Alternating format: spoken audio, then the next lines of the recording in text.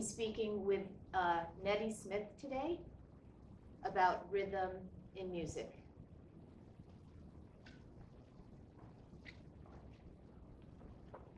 Hello. I think everybody know me by now. You know, I'm a musician. Oh, by the way, let me get some water because I know once I start talking, then I'm gonna go dry. Thanks, Ann. Yes. Thanks for inviting me. So happy to have you on your show. Well, it's quite a unique concept, though. You know. Oh, absolutely. To have artists talking about themselves and talking about their craft, but specifically focusing on one theme. Yes. You know, because trust me, we can run all over the place. Yeah, all the time. Tangents. Oh, right? most That's what editing's for. I don't like to edit. I like to modify and recreate something from that. Okay. You know, because I'm just this kind of a loose guy. I'm a creative person. So should I start with the questions now? Oh, okay, all right, all right. You just want to start me, huh? Okay, go on. So how do you define rhythm? Is it a noun or a verb? Well,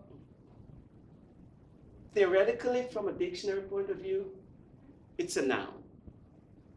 But for me, it's a verb because it's an action, it's the function that I focus on primarily.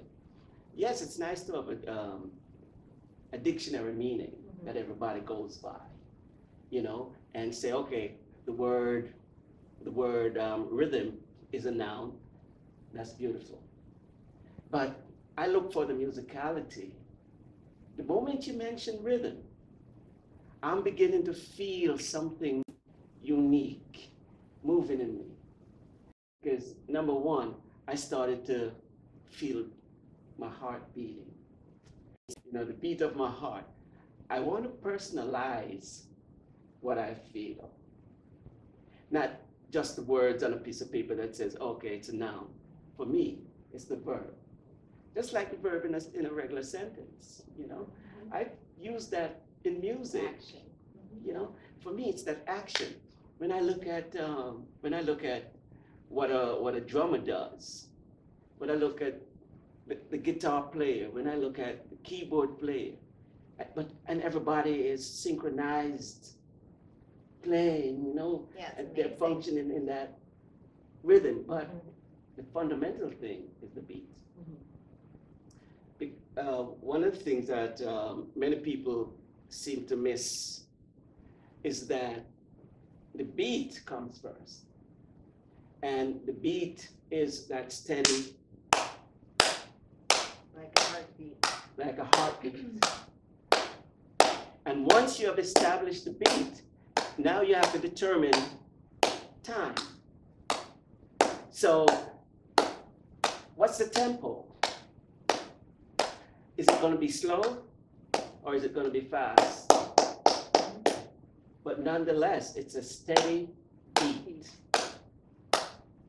The other thing about rhythm is once you establish the beat, the pulse that you're working with, whether it's fast or slow, now you have to think about, okay, what's the duration?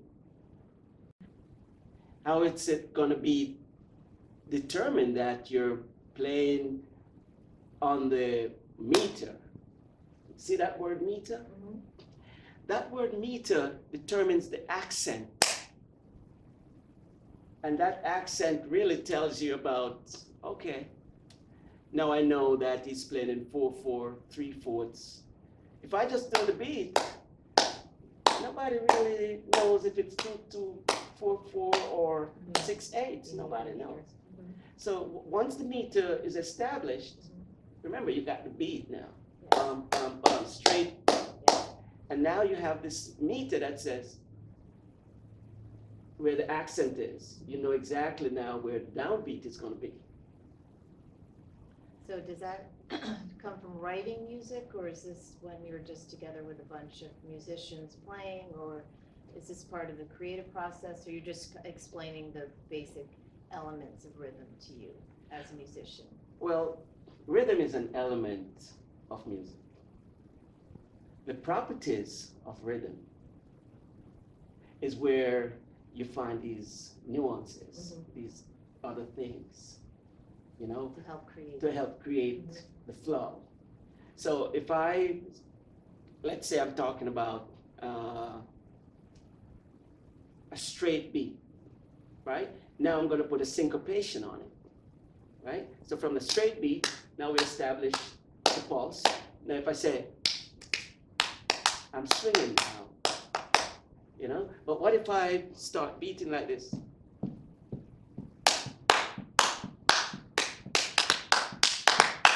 That's the rhythm, but that's the beat. I see.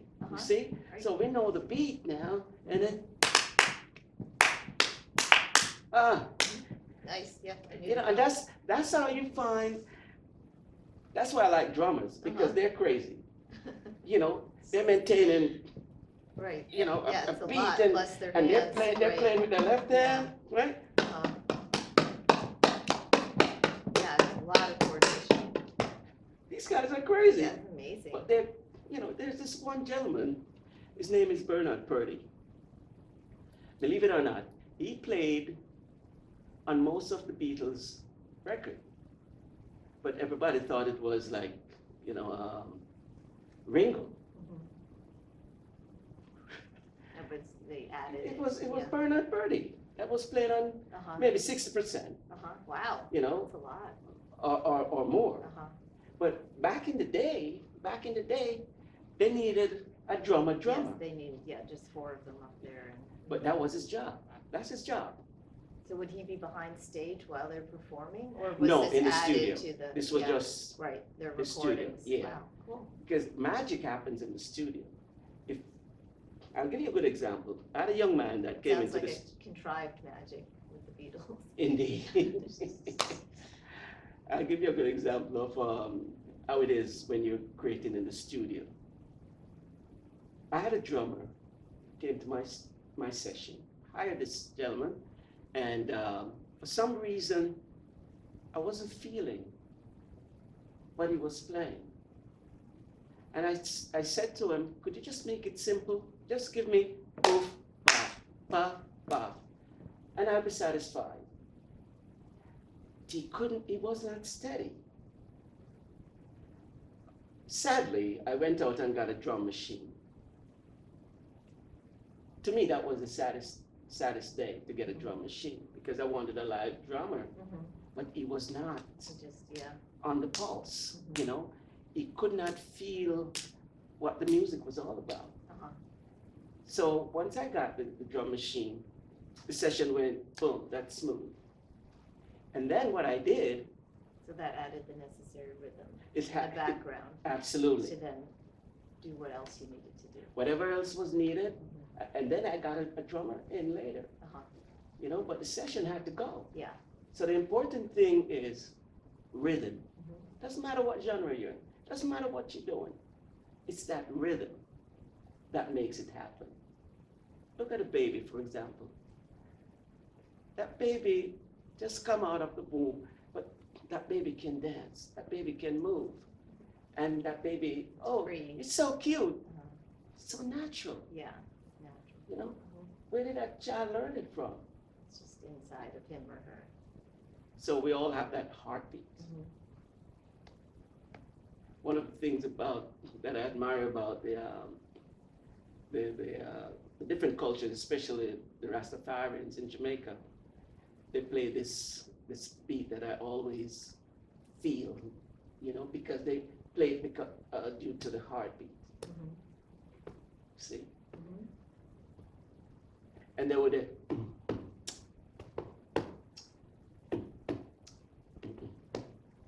So to me, I personalize the beat first before I play an instrument. I don't just go on an instrument. I have to feel it. I have to walk around in the house until my wife just said, you're doing the same thing again? You know? So I've been going for hours, sometimes days, working on this same rhythm. Right now, I'm working on a rhythm that I want to put some lyrics on. But if the rhythm is not right, whatever words I use, it's not going to come out right. So what in your house, what are you doing? Like tapping as you're walking Yeah. around? And Yeah, How did I'll do this, or I'll do da da da da da, nonsense word, you know, that, Right. right? I'll just. I'm just imagining it through your wife's eyes. Oh yeah, I go in. How long have you been married? Too long. Till she just gives up. She gives up. Oh, Yeah, that's so you know. sweet. So she's my So heartbeat. she understands. Oh yeah. If she didn't understand me by now, she would never Do you understand. do it in me. the shower too? now? Oh, absolutely. Even this morning. Because one of the things I try to do before I do a performance, for example, before I do a performance, I have to start feeling something. I would probably go to Ella Fitzgerald if I'm going to do a jazz gig. If I'm going to do a reggae gig, I might go to Bob Marley, you know, and listen. But I wouldn't listen to my stuff. I would listen to somebody else's Yes, stuff. right. You know, Inspiration. And if I'm going to do a funk gig, I would listen to James Brown, you know. So they're influencers. It's in similar my with life. writing, because you read the work of, or at least I do, read the work of someone else before I'll start to write something, sometimes in the morning, just to sort of get my mind working in that way. So it's like a similar approach. I think it is, because you as a writer, we'll talk about that in the next I'm sorry episode. to cut into No. yours. No, but it's a similar But it's a sort similar. of preparation. Yeah, and I find that also when I write, that's what I do. I read a lot. I read till I fall asleep, you know. But when we really get to know our craft, I mean, I wrote a book, but I didn't write it because I wanted to write a lot of words. I wanted to write it because there was a piece of music I was creating. I create this piece of music, and then it began to grow. See, but it was the rhythm in that piece of music that drove me beyond the boundaries of a 2.5-minute song. Why am I feeling this? Why is it? And then a character began to develop. Interesting. And the characters start to play in my head. So 3 o'clock in the morning, I would be in the basement studio, and my wife would say, "Who are you talking to?" So I'm talking to things because I want to make sure the rhythm of the Of course. Yeah. you know, of the character is what I'm feeling. I'm not forcing myself on the character. And the day I tried to force myself, my rhythm, in the way she was speaking, is the day I could not write anymore. You had to channel her voice. I had to channel. And you started, since you're a musician, you started with the With beats and absolutely. with creating rhythm. Absolutely. That's interesting. You know? Uh-huh. So that to I'm me, glad you don't do the beats while you're going to bed next to your wife, because she'd be Oh. like up all night. if I'm in a Unless it's a restaurant, book, you're just silently reading. if I'm in a restaurant and nothing is happening, my hand is on my knee or my leg. What if music's being piped in? Doesn't matter. No, you're still, I'm that still isn't enough. no. No. I You're was only finding always something. creating rhythm. Yeah, I tell you a good example of that. I went to the dentist, and I mean I was in pain. The dentist saw me looking at the wall. He had a painting on the wall. Painting had mountains, really nice painting, and he saw me doing this. He came in and said, "I thought you were in pain." Oh, that's I sweet. said, "No, the painting, I'm extrapolating from the painting. It's rhythm." And it's a good distraction for you. Totally. Yeah. So he said, you hadn't even spoken one word about your tooth, but you're Oh, talking about rhythm from painting? That's so sweet. I say, yes. And he said, how did you do that? And I tried to explain to him. And then he said, why don't you leave? I think the pain is gone now. But the beauty about rhythm, it's everywhere. Everywhere. you look, you know. I see rhythm in the way the books are lined up. I see rhythms from the posters on the wall. That's what I see. It's abstract, but it's also visual. So when I look at the visual, I'm seeing things that you might not see. I look at someone walking, I look at someone talking. So do you feel like you need to create order? Is this something that you started doing as a child, like maybe when you were afraid, you would use this as a way to kind of create order in your thinking, or order in what was going on? Or did it come from like a happier place, like not being afraid, just sort of the way you see things, the way you're... I think it's the way I see things more than bringing order, because I think I was always a disordered child. You know, I disobeyed every rule that there were. And this was in Jamaica? In Jamaica. Growing up in Jamaica, my mom... Kingston? No, Montego Bay. Montego Bay. My mom said, don't make any noise. I'll go out and make noise. It's hard not to make noise. It's very hard, Kid. you know? Especially The with very- this beat in you. No wonder you talk to yourself all the time. You're allowed to. Honestly, yeah. And I said, my grandson is doing this. He'll be alone playing by himself and Sweet. And he talking just- to himself. Uh-huh. And I'm watching him, I said, that's me, So cute. you know? Mhm.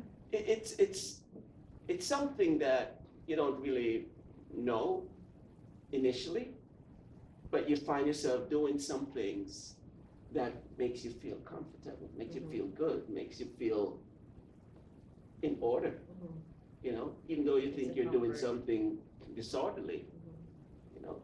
My dad knew that I was crazy from the time he I met don't me. think Because when he asked me to do something, I would always do the opposite. And my wife is a testimony of that right now. She'll testify. He leave things disordered just to get me to say something. She'll tell you that, Uh-huh. you know, because I want to There's hear a the term rhythm. for that, you know. I don't It's like- know, is it? Yeah. But anyway, go ahead. Yeah, I don't want to label you. No, I don't know. I just do things, you know. And People it's can, just because you're a musician. I think so, because I operate primarily on my right side. My left brain side is too orderly for me. Things are too processed, Okay. you know, too linear, too boring, Okay. you know. I Although want you to, try to create order within your music, but you start with just the beat, yes, yes. That's the order. which is order. Yeah, that's the order. And then you get creative. There was a lady from France, her name was Nadia de Blanche. And if I quote her right, she says, if you want to learn music, don't let me misquote her. But in essence, what she's saying, study music. Mhm. If you want to learn it, study it. Mhm. And if you want to create music, forget the rules. Mhm. Study the rules Yeah. to learn Right. music. They say that with drawing too. They say You that know with how to- drawing? You know how, you have to know how to draw Yeah. essentially before you can go abstract. Because the images people have to be able to pick up what it is. I mean, Gotcha. unless, depending, but you're supposed to learn how to draw before you go abstract. That makes sense. It makes sense. It's the same thinking. You know, I'm one of those frustrated, you know, hand drawing person, because I take classes in art, but I just draw. You know, May I ask you another question? please do. Okay. What does research tell us about rhythm in music and its effect on people?